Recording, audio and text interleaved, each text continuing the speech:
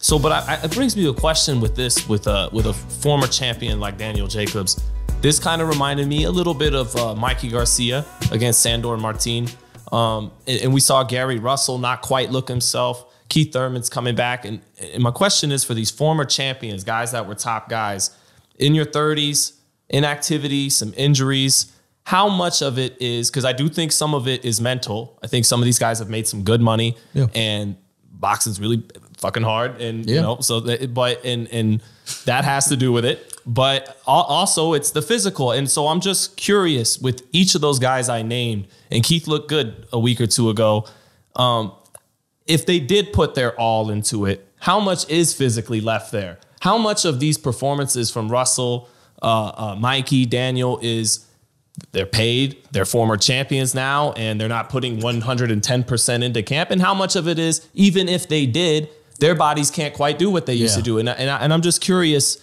I get the sense from all of those guys, they do at least have a little something more if they have that hunger and the lust for the sport still. So I'm always, I don't know. What do you think, Shawn or Carl? I was going to say, and it's tough to, I guess it's tough to actually quantify it. Right. Because like you said, it could be something where it's part mental, and then you get to a certain point where then the mental and the physical blend, and it's like, right, I think I can do this still, but then you can't physically, or vice versa, where you're like, I can physically do this, but then your mind's like, because do I really want? That was the case with Zab Judah. Yeah. For me, was for the longest time, people, if Zab just puts it all together, if a focus Zab, and I would start noticing around after Cotto, really around Cotto and after Cotto, but it's not there anymore.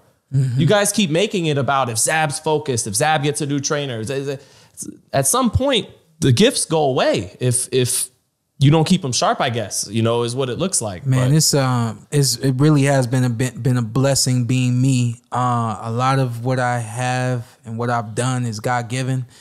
And the other side of that is my dad really did kind of know if I push this dude to his limits in training, he's going to go into the ring and he's going to be as vicious as he needs to be, and he's going to fight as hard as he needs to fight with no question. And that kind of was my dad's thing. We swam. Everybody's heard it. We swam. We ran in the mountains. We, ran on the track. We had altitude chamber taking us up to like 20,000 feet in the altitude, and all these different things to simulate. And all of that was for one night. It was always just for one night. But my dad knew if I did all this, then that one night he was trying to always prove something to me, that you're in shape and you can do everything that we train you to do through the course of a fight. And then the other side of that was we had no question. We always knew everything that we did to prepare for a fight, and there was never a question that we weren't prepared. A lot of these guys don't have someone to push them to that limit. First guy that came to mind is Shakur Stevens. Mm-hmm. He's a phenomenal athlete. Yeah. But if somebody's not pushing that everything to the limit, he's gonna get into a point at some point he's gonna come to the point where he hasn't worked as hard as he needed to work. And so now where work means more than the talent, i.e. Daniel Jacobs, now you need to work harder because the talent's starting to decline or whatever the case may be, and you don't have it, and now you can't put it all together. You know what I mean? So I just feel very blessed that my dad was able to really just have the mindset to push, and I had the mindset to not care. And then honestly, man, once I started realizing that I cared, it was like, okay, how many more we got, and how long until I get there? Because I'm not gonna let anybody see me slipping.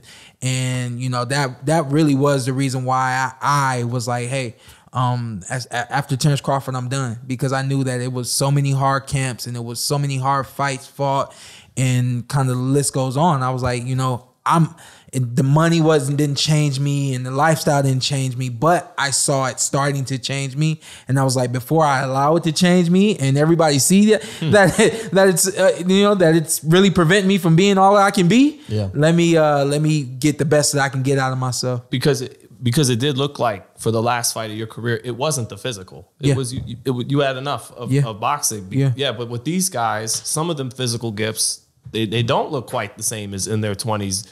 When you fought, I don't know if you think so too, but when he fought Buddy, the speed was there. Yeah, maybe you were a little stronger, you know, making weight that long. Maybe you're not muscle bound, the bulky guy that fought Malignaggi, but basically all the gifts were still there. Yeah. So, but except for his busted ass hips. Right.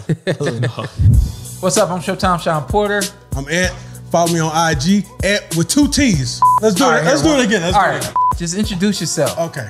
And then you tell them what to do. I'm Showtime Shawn Porter. I'm Anthony Brenagh. Carson Merk. Like, subscribe, comment. This is the Porter Way.